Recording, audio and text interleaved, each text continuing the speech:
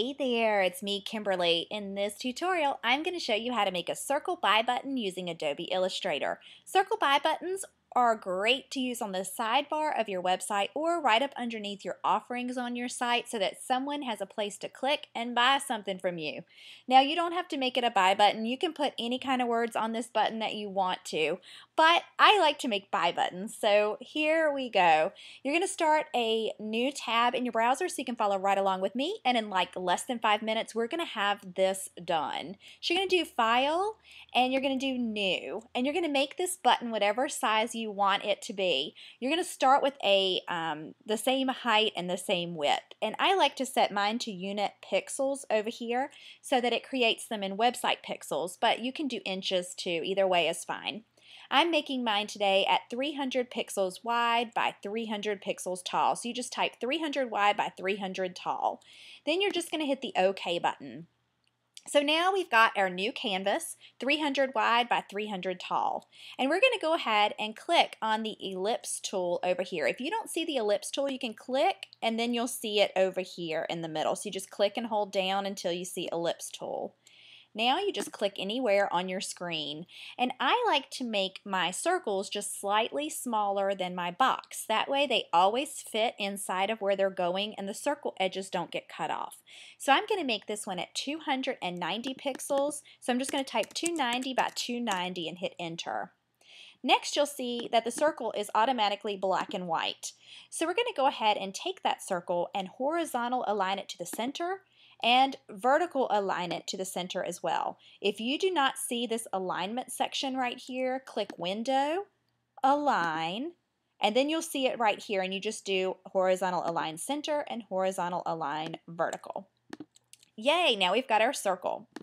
The next part is to click on your circle so that it brings up the color swatches right here. I like to remove the black line around the edge, so I'm just going to click the black square and click the Stroke None button, the one with the red line through it, and now you'll see that it's just a white circle in a white box. So if you click back on your white box and then click the Fill box, which is the white box in the corner, you can now add any color that you'd like to the inside of this circle. Mine is orange right now, but I could also go in and change it and make it my favorite shade of pink. Okay, so now we're going to type our 2 lines of text for our buy button. You can do this in one of 2 ways. You can type each line separately, or you can type them both together and then adjust the sizing as you need. But this time I'm going to show you typing them separately because I like to have less space between the words in the lines, so not so much dead space in the middle between like buy and now. So I'm going to show you how to do that right now. You're just going to click the Type tool and click anywhere on your screen. I'm going to hit my caps lock button so I can make this a capital button, but I'm just going to type the word buy right there. Now I'm going to hit my selection tool so I can grab just the word buy, and I'm going to go ahead and align it to the center for the text, and then I'm going to align it to the horizontal and the vertical. Now remember, if you don't see something that's right here, you can go to your window box and you can make sure that you've got application bar checked, control bar checked, tools and default checked, and then that'll give you the same things that I have.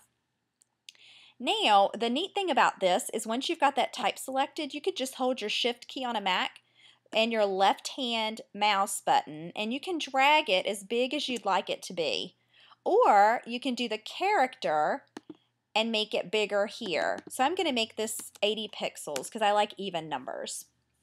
Then I'm going to come back over here and center it horizontally and center it vertically so it's right in the middle of the button. You can click anywhere and then just come back and click on it, left click and drag to move it up and out of the way. Now I'm going to go ahead and change the font for this too. So you're going to want to make sure you hit character, and I'm going to go ahead and choose Helvetica because I'm on a Mac, but you can choose any font that's on your computer. Helvetica is great for Mac users. It's a nice, easy to read font, and Arial is great for PC users, also a nice, easy to read font. And so sorry if you're hearing all the noise in the background. It seems to be trash truck time in my neighborhood. Yay! Anyway, alrighty, so now we're going to do our second word. I'm going to go ahead and click anywhere on the screen to get rid of all of my outlines. And now I'm just going to click the Type tool again, come back to the center, and now it's going to be automatically set to the last thing that we used. So now I don't have to adjust the size anymore. It's just going to be perfect. So I'm going to type the word now with an exclamation point. Then I'm going to go ahead and hit the selection tool so I can select just that word.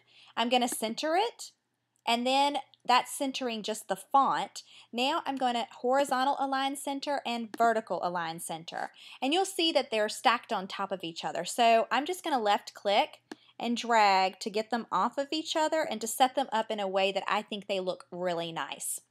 So now I've got both my words on my button. The last part is to make sure that they are both as a group together and centered. I know it's a lot of centering, isn't it? It's like center, center, center, center, center.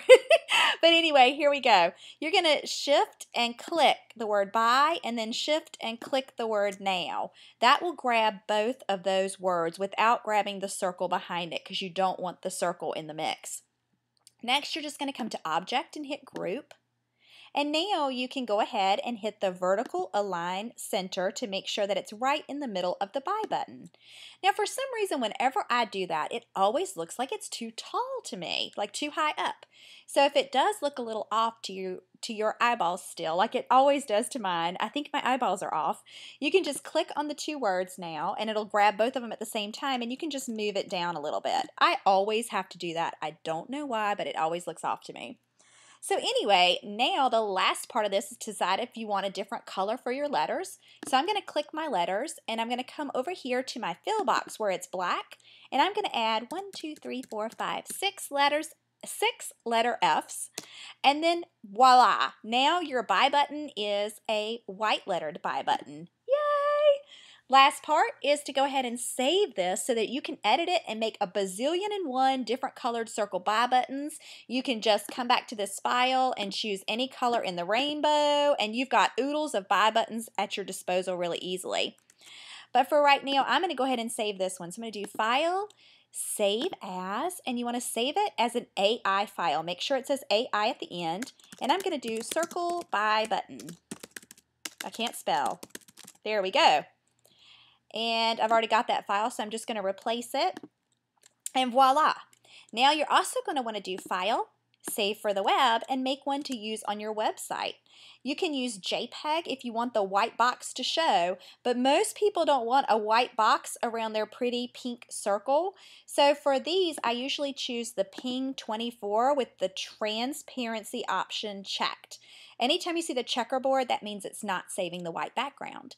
So now just click Save, and it's already got the name Circle Buy button, so you can go ahead and save it.